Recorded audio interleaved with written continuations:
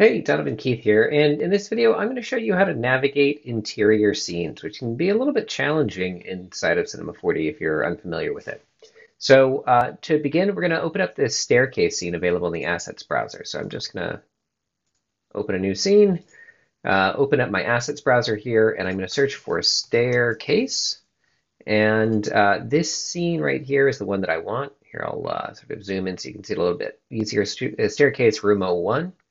Double click to download and open that. Yours might take a little bit longer because I already have this downloaded. And then I'm going to turn off my assets browser here. And the first thing that I noticed when I opened this is that my view layout is different from what I'm used to. So I did my usual trick of clicking on standard, and that only reset my layout. It didn't actually reset this viewport. So the view settings here are stored on a per project basis. So we can fix this by going to Panel, Arrangement, and I'm going to return to the typical 4 views arrangement. And so this will feel a little bit more familiar. And then I'm going to go into this view here by middle mouse clicking or by clicking on this icon right here to make it my, my primary viewport. So if you're trying to navigate a scene like this, the first thing you might do is try and use your pan or your dolly or your rotate commands to get in here and manipulate this. But at least for me, nothing's happening. And what that usually means is somewhere in your scene, and I'm just doing a little bit of investigation here, is a camera that is your current camera, but it's got something called a protection tag on it.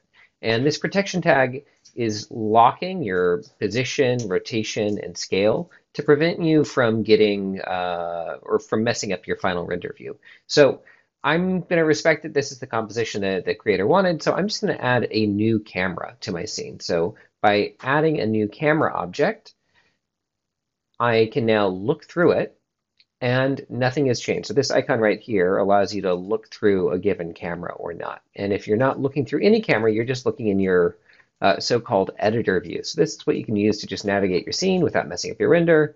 And then this final camera view is your sort of render camera. So navigating interiors is a little bit more challenging than some other things because you've just got sort of finite space. So I'm going to use my 1, 2, 3 keys. So 1 for pan, 2 for dolly, and 3 for rotate or orbit. So what we find out almost immediately is when we're using the pan that we are slipping out of the wall of our scene. So that's just probably going to keep happening. But what we can do is adjust our camera to make it a little bit friendlier for working in interior environments. We're going to use the same trick that a lot of folks in real estate use, which is to use a wider angle lens. So I'm going to right click and drag on this scale, or rather dolly parameter, and what it's going to do is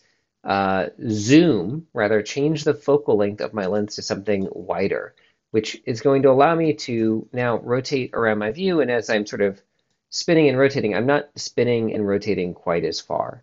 So that's really the main trick, is just to try and stay within the room.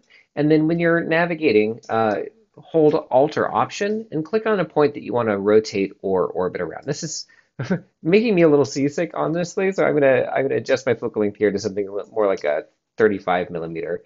And I just want to click on near objects to pivot around. I don't want to click on something too far away, because when I'm clicking on something far away, I'm rotating and moving in much larger distances. So to find this book, for example, it's also helpful to just select it, tap the S key, something like that, to get framed up on it. Tapping the H key, for example, is normally sort of a happy home, but what this does for me is it actually takes me outside of the view. So what you can try and do is find like an open entrance, use that to Alt or Option click on some part in here, and then navigate inside. Or if you're really lost, you might do like a frame default or a frame all. And then you can actually go into your 4-way view and you can grab your camera and just shove it inside of the building roughly where you want to be looking around. And you can even use your rotate tools and so forth to play around with it. And so now we are sort of rotating and orbiting inside of this view. Now, I believe there's also another tool. I don't honestly remember how to use it. It's the camera navigation mode. And that's the one. So you can change from cursor mode, which is pivoting around what you're sort of looking at, to a camera mode, which is just sort of rotating around the camera itself. So this is more of a first-person perspective, and you can dolly in, rotate around, and this is going to be a little bit more like walking through the space. So I'm just sort of dollying, rotating, dollying, rotating, and actually, come to find out, this is a great way to navigate a tight space. These spaces were built for humans, so we'll just sort of walk around like we are one. Yeah, I would really struggle to do this with any other navigation mode. So I'm glad that I just found this.